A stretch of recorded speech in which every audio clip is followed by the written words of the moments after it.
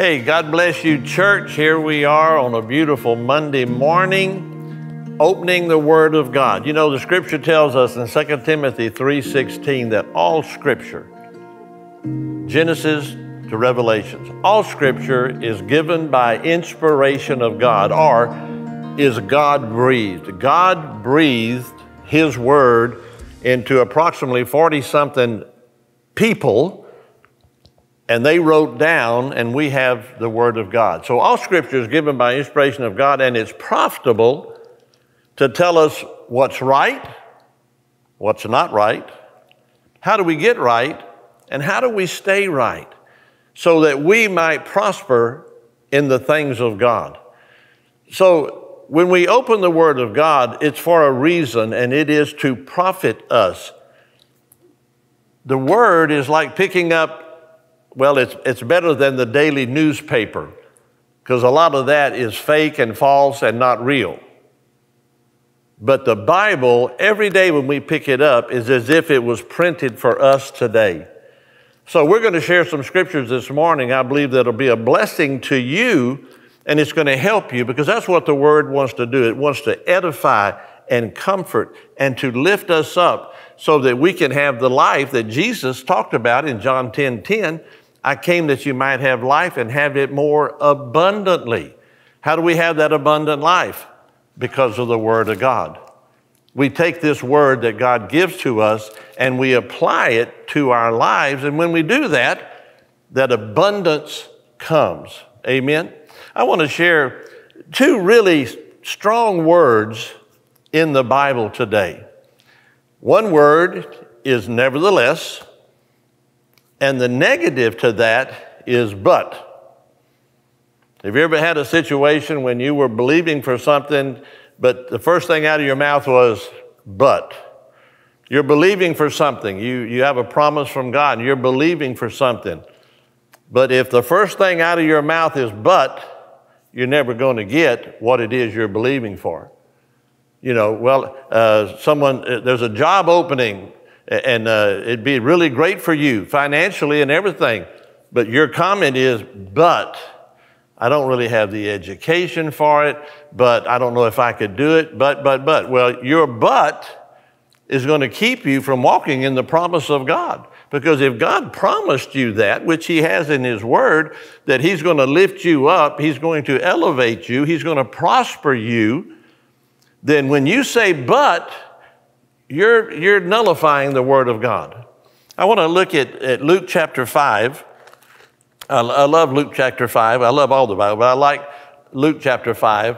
Jesus, in His ministry, is coming, and the crowd is pressing upon Him. You need to get a picture of this, that there are thousands upon thousands of people that are following Jesus to listen to Him, to see His miracles, and to be healed. And so they are doing this. It's even early in the morning, and He comes up to the Lake Gennesaret, and He sees Peter and his brother Andrew and the sons of Zebedee, and they fished all night long. Bubba, these people are worn out. And He sees them, and He comes, and this is not the first encounter that Jesus and Andrew had with Jesus. They had met Him before. They had seen Him. And so He comes, and Peter and Andrew are washing their nets. Their day is over with. They are tired, they are weary, and they have nothing for their efforts.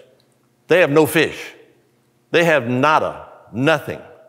And Jesus comes to them, and He says, He gets into Peter's boat, and He says, would you just thrust out a little from the shore? Because He needed to get away from the throng of people that were pressing Him. And so Peter probably said, hey, it's not doing me any good. Come on in. And so it said Jesus taught from the boat. Peter's there fixing his nets. But then Jesus turns to Peter and He says, Peter.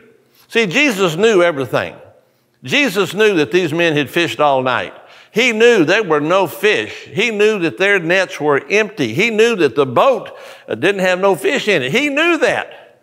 But He looks at Peter and He says, Peter, launch out into the deep and let down your net, for, and the word is called drought, which means a mighty overabundant amount. Jesus is telling Peter, Peter, launch out, which means get away into the deep. They didn't usually fish in the deep. He's taking him to a new place. He's showing him that there's a new place of abundance. And he said, let down your nets. And then he says, and when you do, there's going to be a mighty catch. But the first thing out of Peter's mouth was, but. You don't understand. We are fishermen. And we have fished all night. We're tired. We're weary. Man, it's just not a good morning.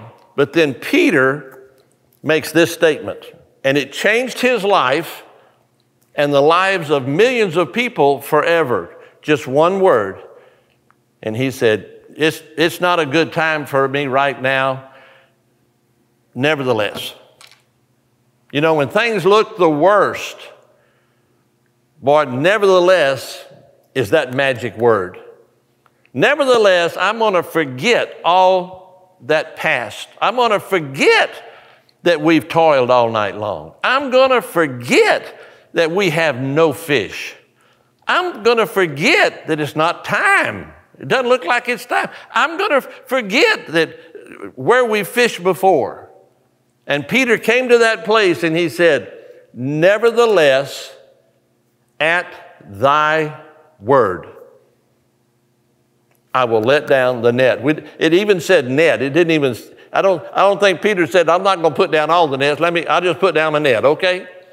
And so let down your net for a mighty catch. And so Peter, he does that. And if you've been watching the program on TV, The Chosen, man, it's really a great episode, really great. But it shows Peter and Andrew in the boat, and they have no faith. They're faking it till they make it. Have you ever done that before? Fake it till you make it. And they are throwing out, they are sitting there, they're disgusted. They're going, what are we doing? My goodness gracious. And they're taking that net, and they throw that both of them, and they throw that big old net into the side of the boat. And they're standing there looking at each other going, is this crazy? What in the world? And then all of a sudden, the boat tips over. The net is so full of fish that it starts to sink the boat. And then the picture is there's 1,000 big fish right there in that net. And Peter and Andrew are looking at it and they're going, help! The sons of Zebedee are over there in their boat. They ain't got no fish yet. Peter's going, help! Come help us. We got more than we can handle. And then it shows the sons of Zebedee, boy, here they come and bringing their boat. They come out there, and they get that, they pull that, it was hard. They get that net and they put it in the boat, and it said the boats began to sink. Both boats, sons of Zebedee's boat and Peter's boat, began to sink. Why did that happen? Number one, God's word was spoken. And God said, launch out into the deep and let down your net for a mighty catch. He meant all of that. All he needed was for someone to not say but to say nevertheless, at thy word. That's all he did, is at thy word. Wherever your situation is right now, you just need to say nevertheless. Yeah, it looks bad. The economy, this COVID-19, the epidemic, the virus. Do I take the shot? Do I not take the shot? Businesses aren't back. Oh, my goodness gracious. But God said he'd never leave us nor forsake us. He said he'd be with us forever. And he said his word, if we abide in his word, wow. He's the vine and we're the branches.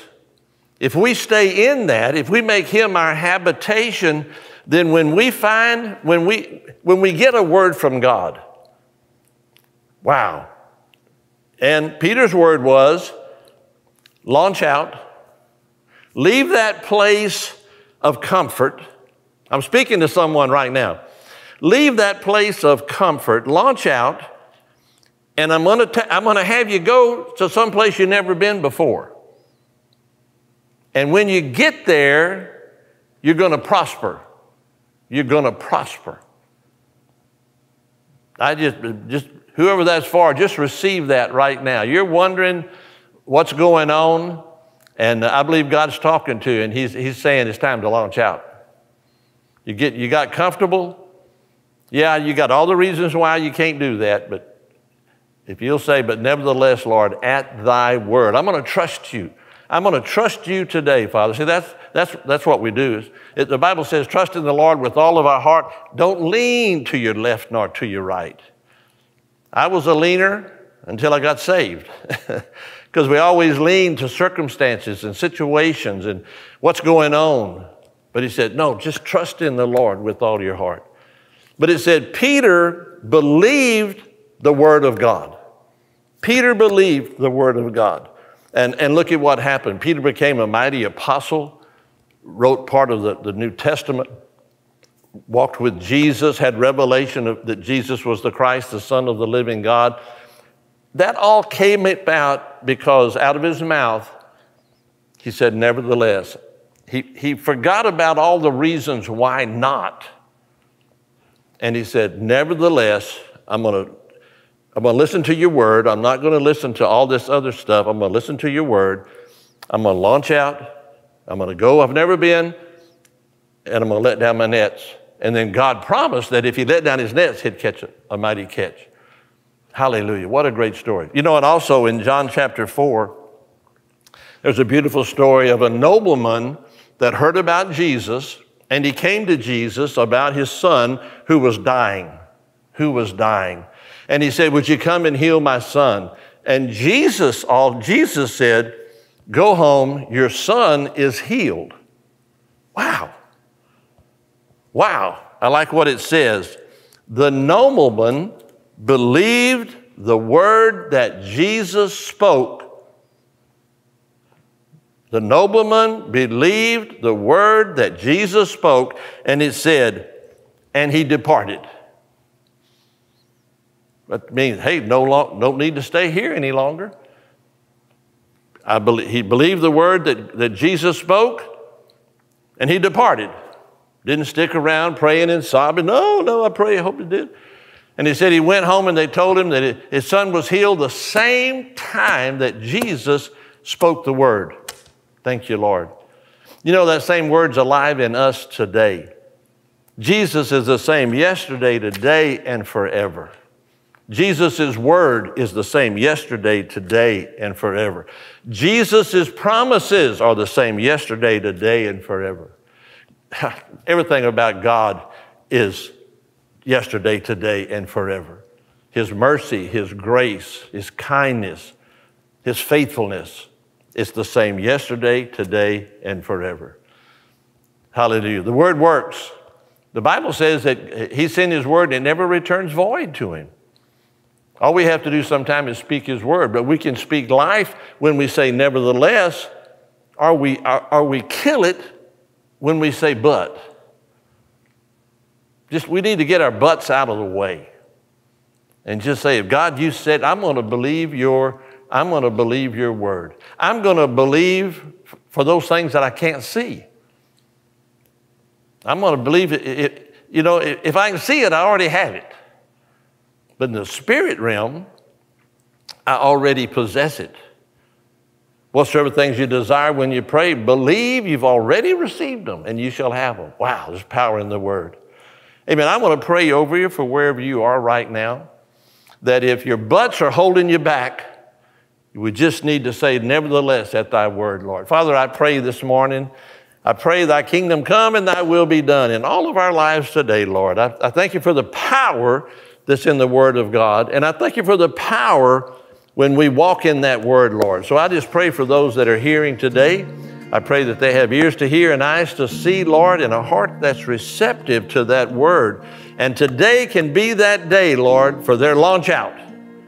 Today can be that day, Lord, that they say, nevertheless, at thy word. So I praise you, and we just thank you for it today, Lord, in Jesus' name. Amen. God bless you.